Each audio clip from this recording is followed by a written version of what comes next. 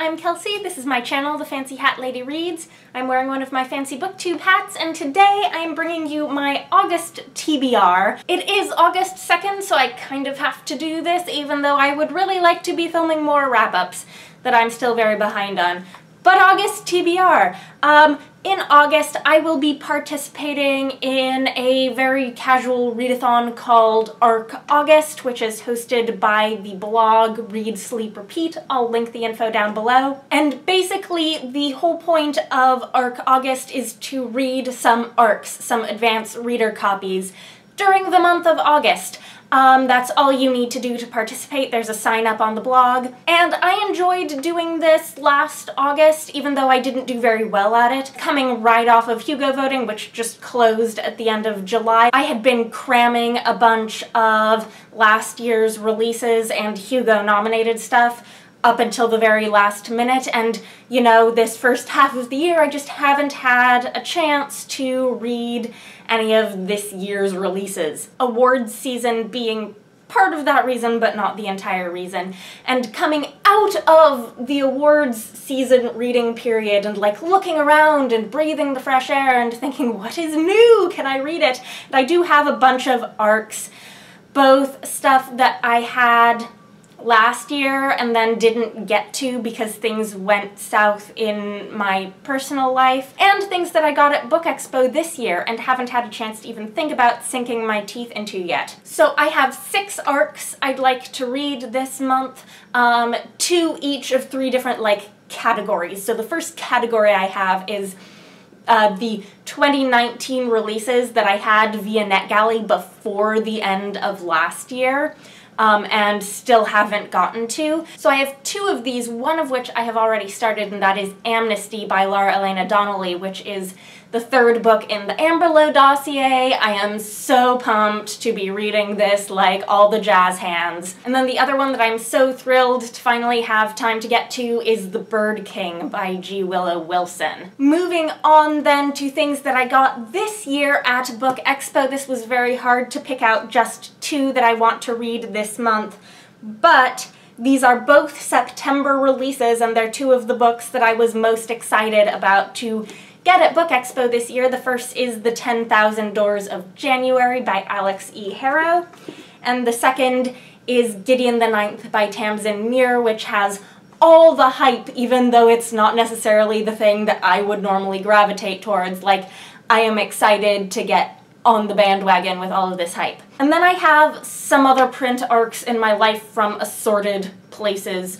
and some of them are things that are long since released. I think only one of them is something that is still forthcoming. So I've picked the 2 other print ARCs that I had that I'm most excited to read. The first is one that was released long ago, and that is The Winter of the Witch by Katherine Arden.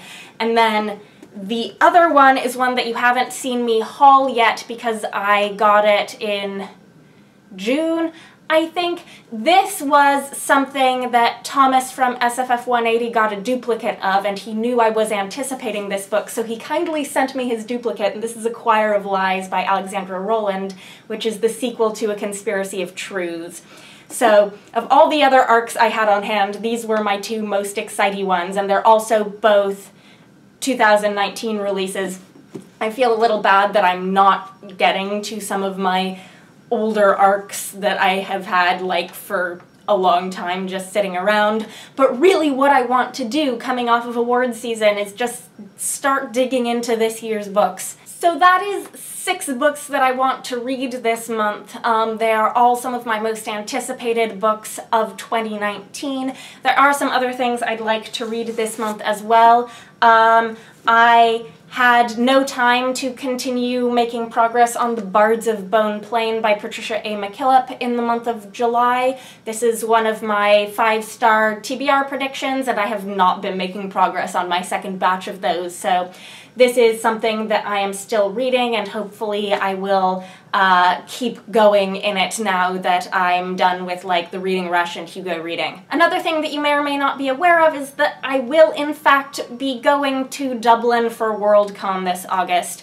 I have never been to Ireland before, so I figured it was going to be a really good time to read the collection of Irish folk and fairy tales that I've had sitting on my shelf, primarily like just in case I ever really wanted to suddenly read a bunch of Irish folk and fairy tales, which is right now. This is a collection edited by Gordon Jarvie. As far as I can tell, it's not like an important particular collection of fairy tales. It's just a cheap mass market paperback, but I picked this up used a while ago for only $1 just in case, and now I'm glad I have it. I've had just enough of a chance to look at the Worldcon schedule to notice that they will in fact have some fairy tale related programming this year, a lot of which will possibly center around Irish fairy tales and folklore, and I'm just allowing myself to get excited for that. 3 more books and then I'm done, I promise. I have 2 books that are group reads for different Goodreads groups that I'm a member of that I want to read this month. The first is The Sparrow by Mary Doria Russell, which is a sci-fi novel, and it's the August pick for the Lady Vaults book club, which I'll link down below. I have been unable to keep up with most of the Lady Vaults reading picks, so I have decided that my policy from now on with that group is that I will read any books they're reading that I already own copies of or are otherwise already on my TBR. That just makes it easy for me to know which ones I'm going to go out of the way to read. This I have had a copy of for quite a while, and this is a good excuse to get to it. And then the other one that's a group read for a Goodreads group is for the Into the Forest group, which focuses on fairy tale, folklore, mythology books. I'll link that group down below as well, and they are currently reading The Fox Woman by Kij Johnson. This is one of 2 books of hers that are historical fantasy set in, I think, 14th century Japan. I read Fudoki, which is the other one, quite some time ago, and have always been meaning to read The Fox Woman. Again, this is one I already owned at the time that it was chosen as a group pick for this group.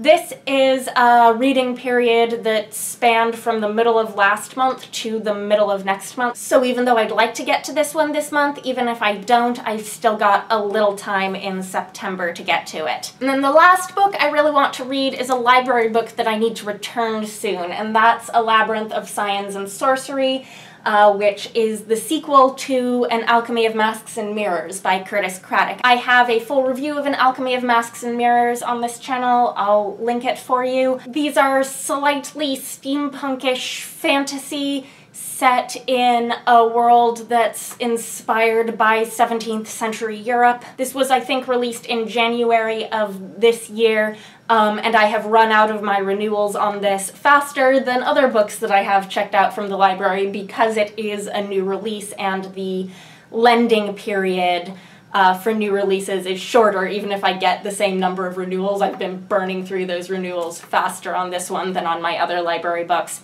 So I do need to read this and return it kind of pronto. So that's it. That's my TBR for August. I will say that in terms of the ARC August reading, I am a little flexible in that. As I said, I do have quite a lot of choices, so I've tried to guess which of the ARCs I have are the ones that, like, I am the most pumped to read. But if my whims change, I will let my whims change. I mostly just want to get reading on these books I am most excited for.